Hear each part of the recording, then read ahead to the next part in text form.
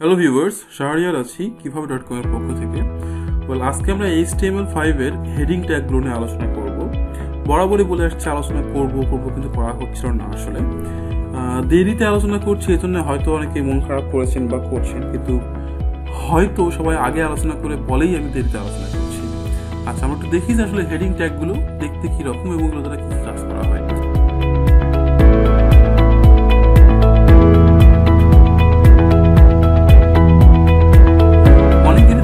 যে হেডিং ট্যাগগুলো, আচ্ছা আমি যেহেতু এখনো আলোচনা করিনি, অনেকে হয়তো অলরেডি দেখে ফেলেছেন যে W3 স্কুল, সেখানে হেডিং ট্যাগগুলো বলা হয়েছে H1, H2, H3, H4 till H6, এগুলোকে আমরা বলছি হেডিং ট্যাগ।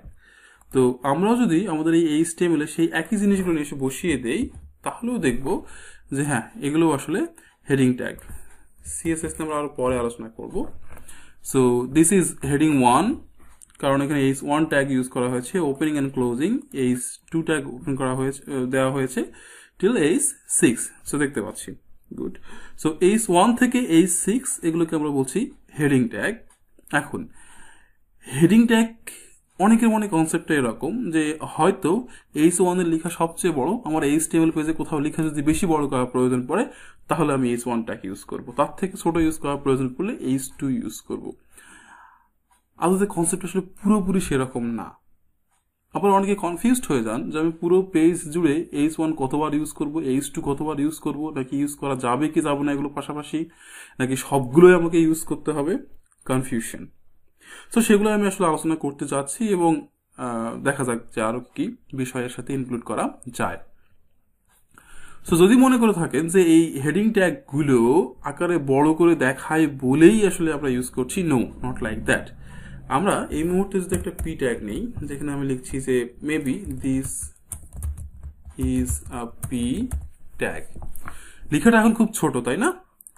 এবার আমি যদি সিএসএস অ্যাড করি, জাস্ট ফন্ট সাইজটা বাড়িয়ে দেব,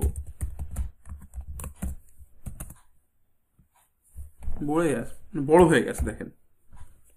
ইভেন আমাদের এই H1 ট্যাগের থেকে এটা আসলে বড়।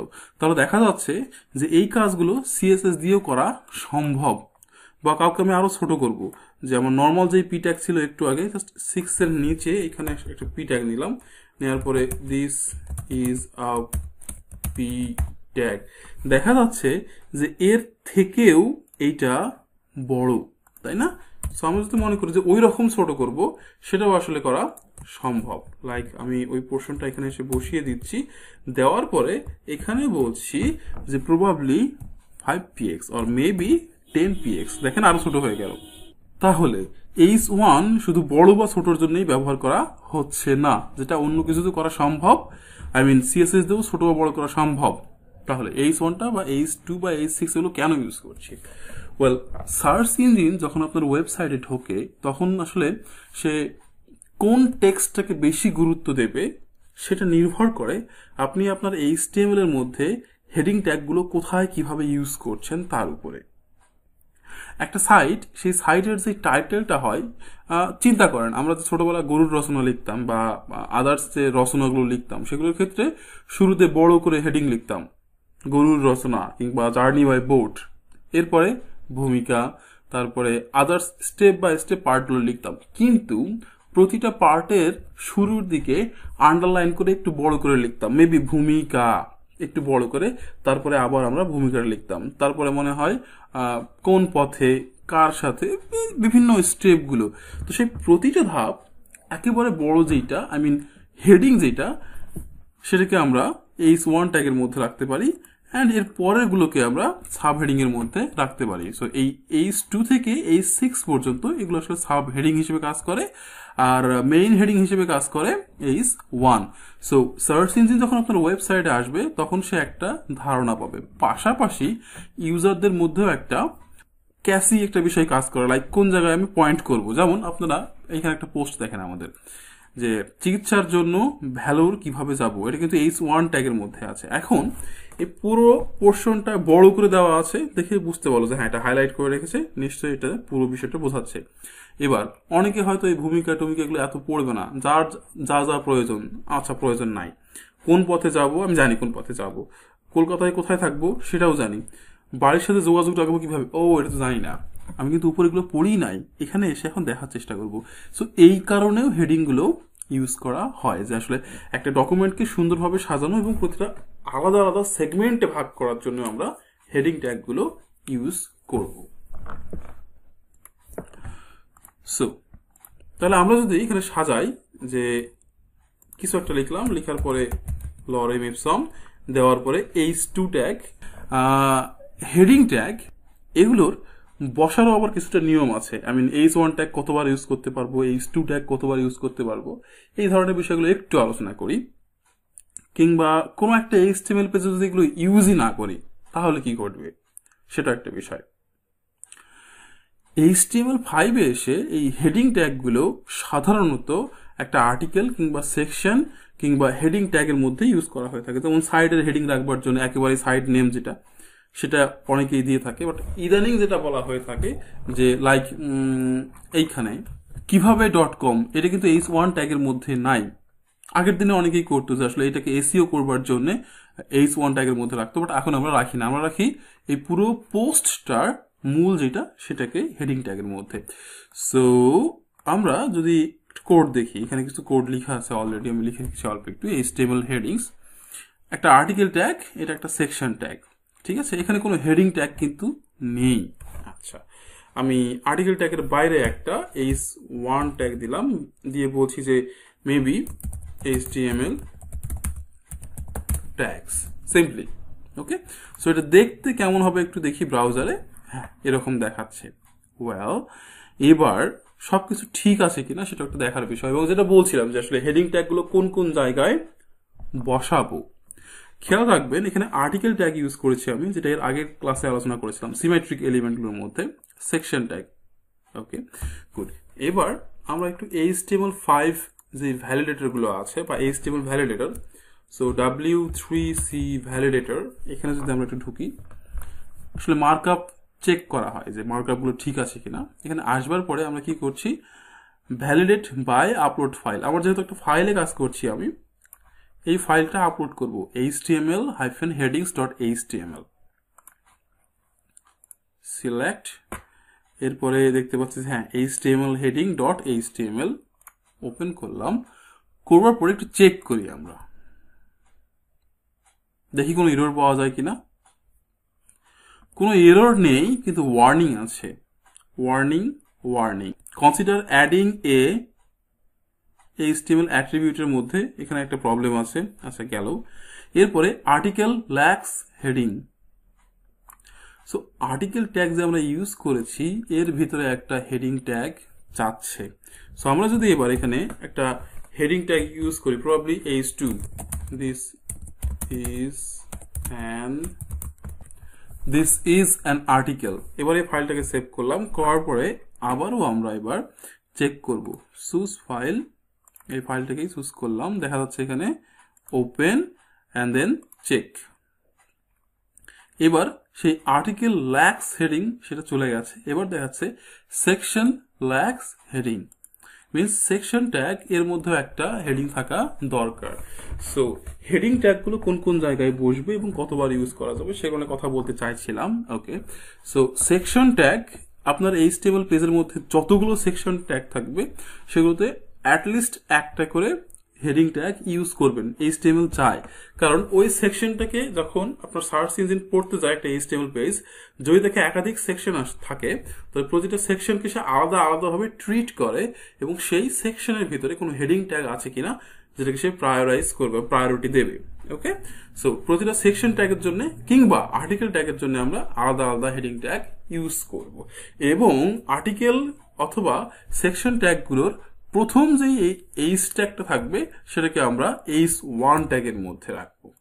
এরপরে সাবহেডিং যেগুলো থাকবে সেগুলো আমরা h2 বা h3 সেভাবেও রাখতে পারি। লাইক কনসেপ্টটা যদি এরকম হয় যে এখানে আমার একটা h2 ট্যাগ ইউজ করলাম, করার পরে দিস ইজ h2, এর পরেরটা যে h3 হবে, হ্যাঁ করতে পারেন, সমস্যা নাই। This is h3, okay, lorem দিলাম, পি ট্যাগের মধ্যে রাখলে ভালো হতো তাই না? সো পি ট্যাগ লরেম বসিয়ে দিলাম। এরপরে আপনি আবারও একটা h3 ট্যাগ নিলেন, this is ANOTHER another h3 tag. এখানে এসে আমরা একটা পি ট্যাগ নিলাম, জাস্ট বোঝাচ্ছি আমি, লরেম দিয়ে একটু প্রিভিউটা দেখি কেমন আসছে। দেখেন এটা হলো হেডিং একেবারে, ওকে, h1, ওটা আর্টিকেলের বাইরে, এটা আর্টিকেলের ভেতরে, ওকে ফাইন। সো এটা h2 tag, h3 means h2 ট্যাগের সাব হেডিং এগুলো।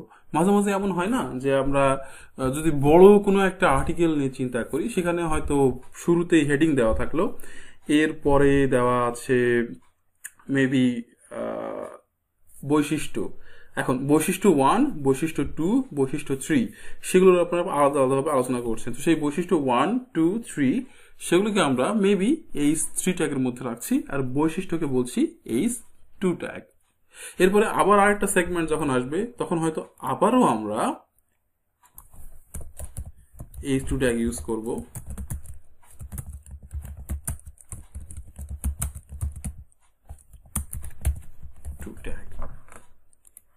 রাইট ক্লিক, সো এটা আরেকটা h2 ট্যাগ, এটার আবার হয়তো সাব হেডিং থাকবে। আশা করি যে হেডিং ট্যাগ সম্পর্কে আপনারা কিছুটা ধারণা পেয়েছেন। আর h1 ট্যাগ আপনি আপনার ওয়েবসাইটে যতবার খুশি ইউজ করতে পারবেন, তবে একটা সেকশন কিংবা একটা আর্টিকেলের মধ্যে একবারের বেশি ইউজ না করাই ভালো।